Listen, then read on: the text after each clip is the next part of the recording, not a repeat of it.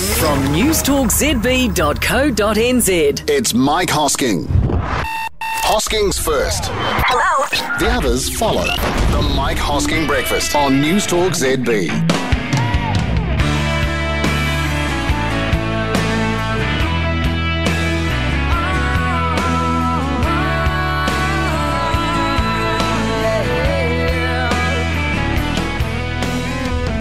13 minutes past 8. He's not done bad for a kid from Whangarei. Keith Urban, he moved to Australia, picked up a guitar, started singing, won a few contests, married Nicole Kidman, became a judge on The Voice. There's a story for you. Anyway, the big talk is whether he'll be back for The Voice next year, whether he'll end up on American Idol. Let's ask him. Keith Urban is with us. Good morning. Morning, Mike. Do you still claim a connection to New Zealand, or have you sort of buried all of that?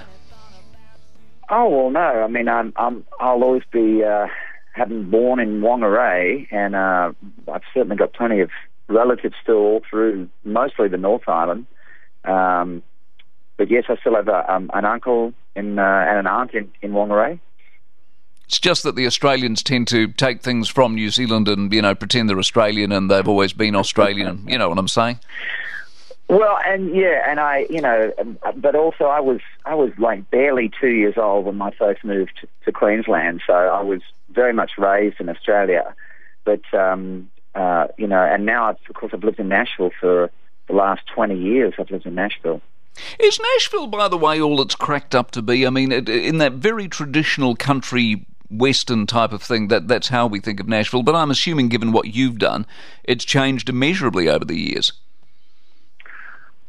It's always been changing, and I think just what the genre country it really is today is of course not what it was 5 years ago, let alone a decade or more ago.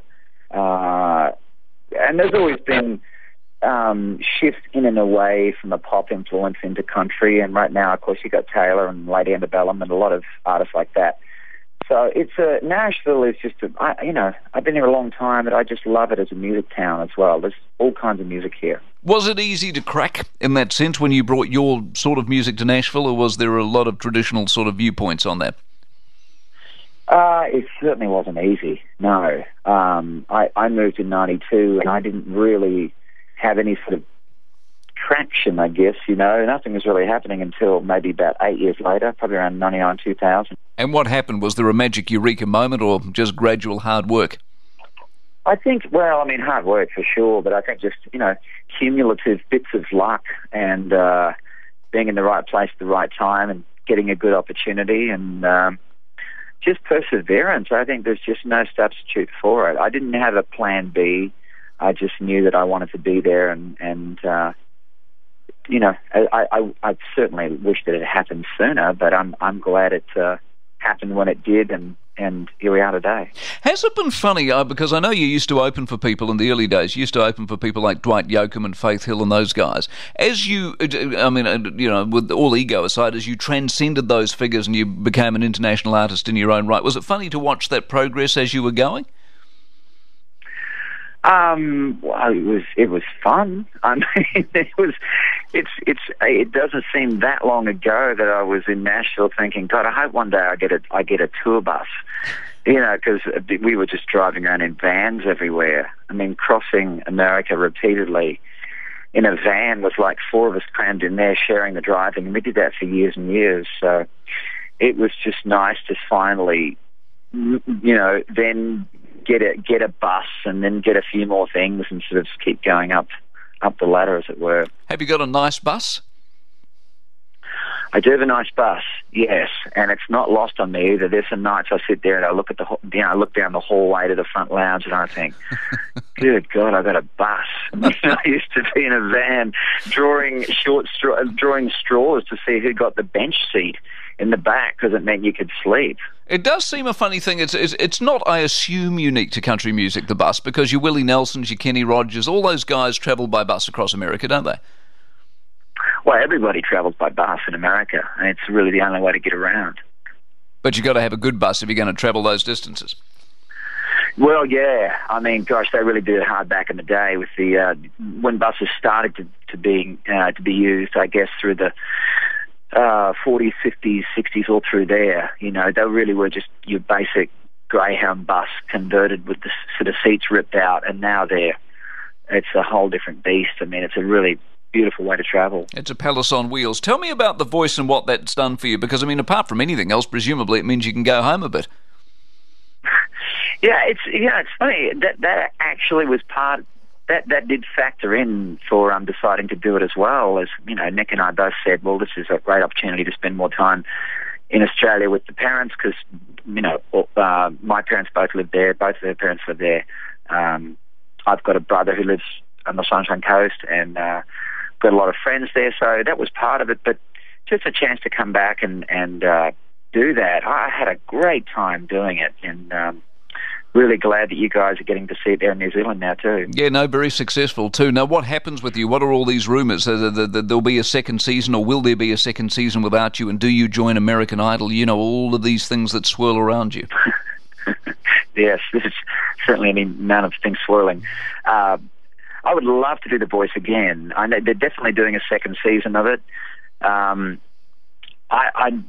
I'm right. Unfortunately for me, I'm trying to make an album. Well, it's not unfortunate. I'm making an album right now that might continue on through the beginning of the year. If it does, I'm not going to be able to commit to The Voice. But if we can get this album wrangled a little sooner, then I would be able to do it. But I know for sure we're going to be touring Australia in January, and then I hope that we know within the next week or so whether we'll be able to do The Voice or not. What's your gut? I mean, if you were laying odds at the TAB, is it, 50-50 or...? I don't know, honestly. I mean, there's so many things that we're trying to figure out to be able to do it. My want is to be able to do it. First and foremost, I'd like to be able to do it because I really enjoyed doing it last time. I got along great with Seal and Joel and Delta, and if they were all in again, it would be a blast to do it again with them. Okay, and what about the American Idol thing? Is that real or a possibility, or is that just more rumour? They did reach out to us, and but they've been reaching out to a lot of people, so I think they're still figuring out which way they're going to go too. Would you be keen to do it? Well, I mean, all I can say right now is I'm trying to make an album, and it's strange how these opportunities seem to all come in one big fell swoop. But my priority right now is just making a record. That's really got to lead the charge for me. I was going to say, how do you... Because you work with writers on these things, don't you? I write with different people in town. Yeah, I've started writing with a lot of different people on this record too that I've never written with before, so I'm really enjoying the process. Is it a slow process? Because, I mean, television's short, you're in, you record, you're out, you're gone, whereas this album you're already talking going into next year, and we're only in August.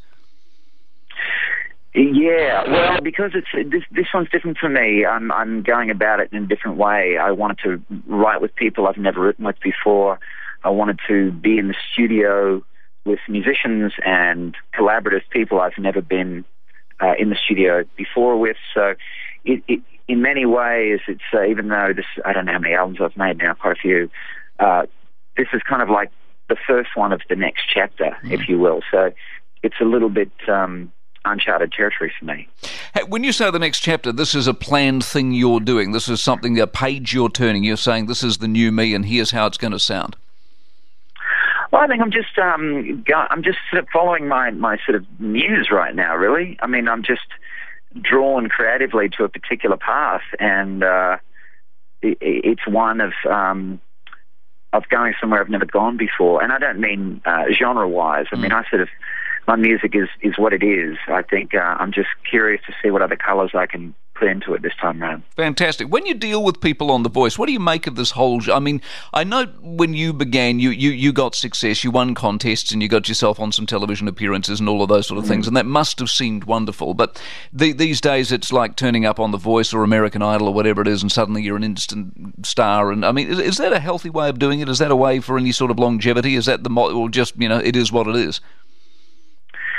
I don't think there's any right or wrong. I think there's just a particular approach that any of us choose and or get presented with, and then what then follows after that. And I know for me, I went on a few of those shows when I was starting out too. They certainly didn't have anywhere near the impact that shows today can have, like The Voice, of course.